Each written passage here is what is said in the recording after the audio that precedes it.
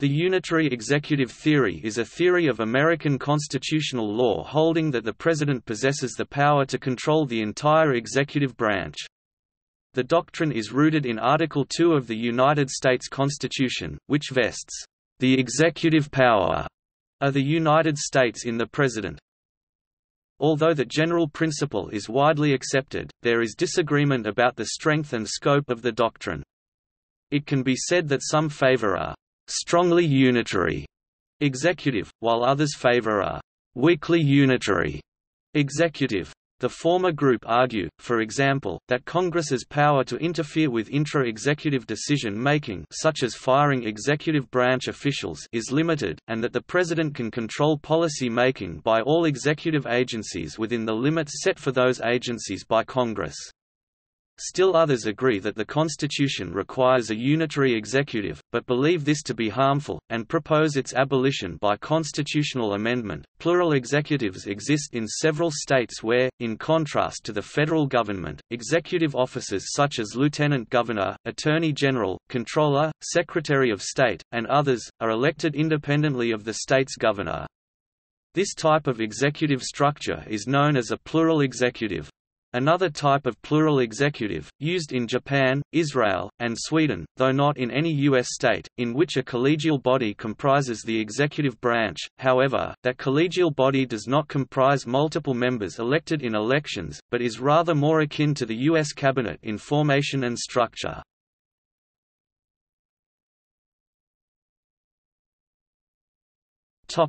Theory. The vesting clause of Article 2 provides, "The executive power of the United States shall be vested in a President of the United States of America." Proponents of the unitary executive theory argue that this language, along with the Take Care clause, "The President shall take care that the laws be faithfully executed," creates a hierarchical, unified executive department under the direct control of the President. The general principle that the President controls the entire executive branch was originally rather innocuous, but extreme forms of the theory have developed.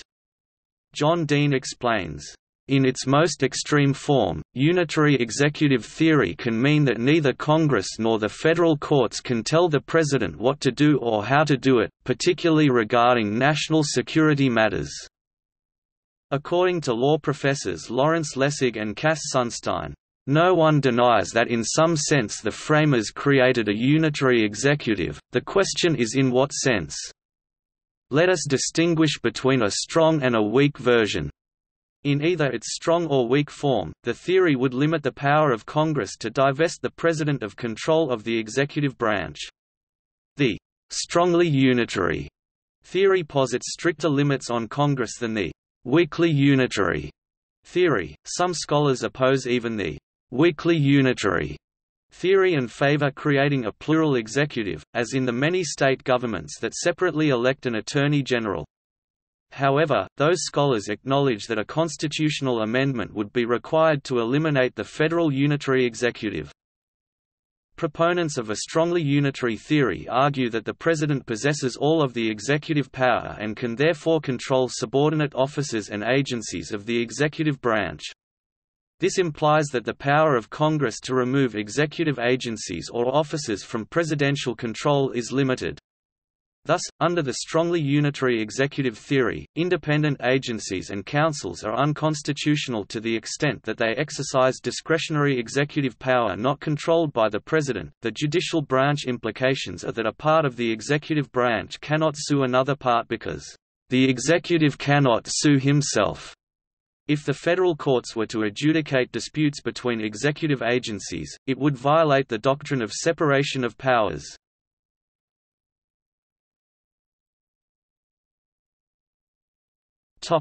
Adoption of constitutional provisions.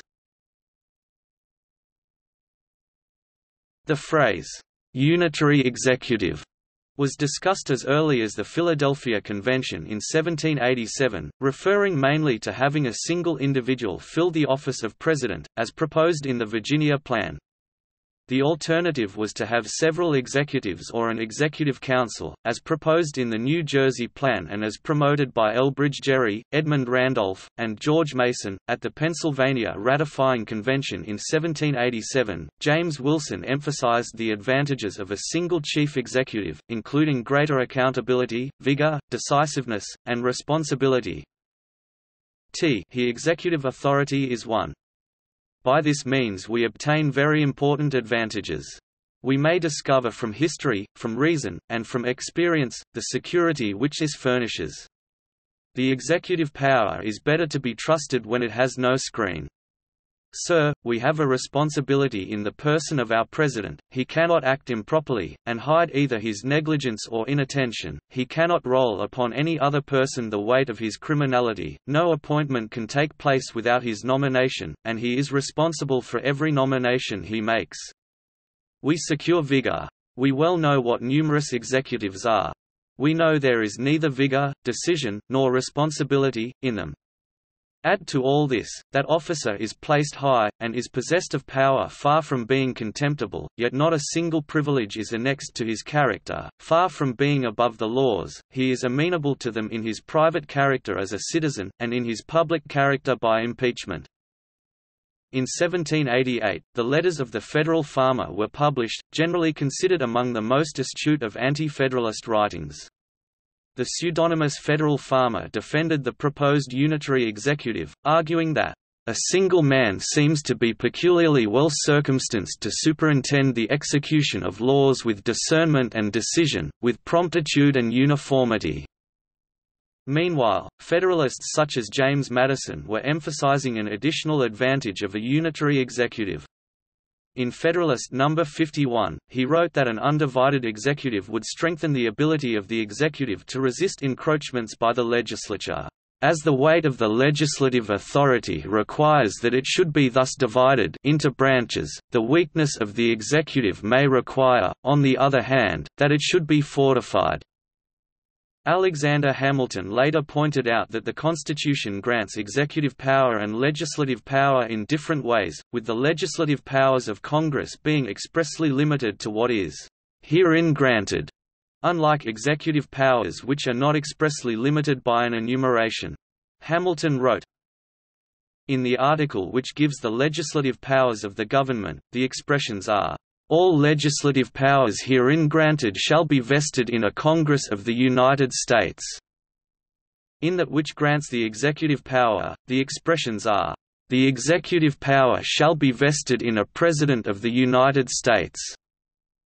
The enumeration ought therefore to be considered, as intended merely to specify the principal articles implied in the definition of executive power. In other words, the principle of expressio unius may be more applicable as a limitation upon congressional power than upon executive power. According to Hamilton, the unenumerated executive powers that are vested solely in the President flow from the general grant of that power, interpreted in conformity with other parts of the Constitution, and with the principles of free government. Those other parts of the Constitution include the extensive powers granted to Congress. Article 1 of the Constitution gives Congress the exclusive power to make laws, which the President then must execute, provided that those laws are constitutional. Article 1, Section 8, Clause 18 of the Constitution, known as the Necessary and Proper Clause, grants Congress the power to make all laws which shall be necessary and proper for carrying into execution all powers vested by this Constitution in the government of the United States, or in any department or officer thereof." The Constitution also grants Congress power to make rules for the government and regulation of the land and naval forces. The theory of the unitary executive can only be legitimate insofar as it allows Congress to wield its constitutional powers while ensuring that the President can do the same.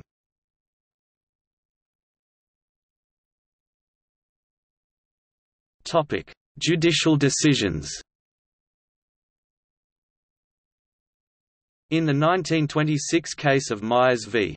United States, the United States Supreme Court decided that the President has the exclusive power to remove executive branch officials, and does not need the approval of the Senate or any other legislative body.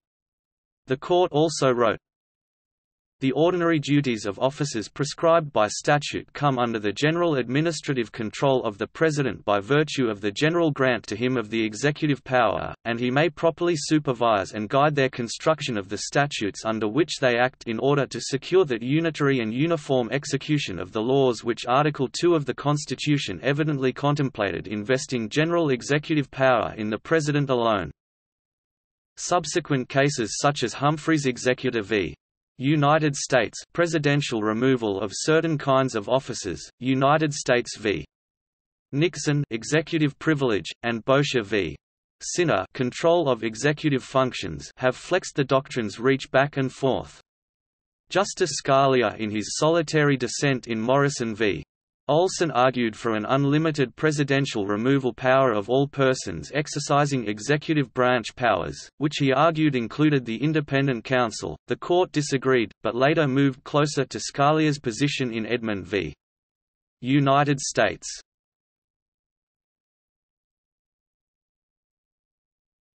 Topic: Criticism of the strong version of the theory. Loyola Law School professors Carl Mannheim and Alan Ides write that, "The separation among the branches is not and never was intended to be airtight," and they point to the President's veto power as an example of the executive exercising legislative power. They also cite other examples of quasi-legislative and quasi-judicial power being exercised by the executive branch, as necessary elements of the administrative state, but they contend that ultimately all administrative power belongs to Congress rather than the President, and the only true executive powers are those explicitly described in the Constitution. In this understanding, Mannheim and Ides follow in the footsteps of Lessig and Sunstein. David Barron, now a federal judge, and Marty Lederman have also criticized the strong version of the unitary executive theory. They acknowledge that there is a compelling case for a unitary executive within the armed forces. However, they argue that the Constitution does not provide for an equally strong unitary executive outside the military context, and they argue that the Commander-in-Chief clause would be superfluous if the same kind of unitary presidential authority resulted from the general constitutional provision vesting executive power in the President. Contrary to claims of some authors, the first administration to make explicit reference to the unitary executive was not that of President George W. Bush. For example, in 1987, Ronald Reagan issued a signing statement that declared, "If this provision were interpreted otherwise, so as to require the President to follow the orders of a subordinate, it would plainly constitute an unconstitutional infringement of the President's authority as head of a unitary executive branch." The George W. Bush administration made the unitary executive theory a common feature of signing statements. For example, Bush once wrote in a signing statement that he would construe Title X in Division A of the Act, relating to detainees, in a manner consistent with the constitutional authority of the President to supervise the unitary executive branch and as Commander-in-Chief and consistent with the constitutional limitations on the judicial power. Critics acknowledge that part of the President's duty is to interpret what is, and is not constitutional, at least when overseeing the actions of executive agencies. But critics accused Bush of overstepping that duty by his perceived willingness to overrule U.S. courts.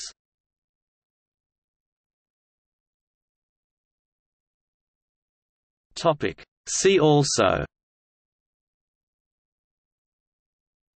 Presidential system, Parliamentary system, Independent agencies of the United States government, Federal Reserve Board, Executive branch, Signing statement, Imperial Presidency, The Imperial Presidency book, War on Terror, State of exception.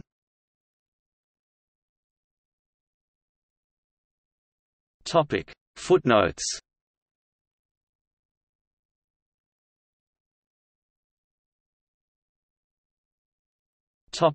Bibliography.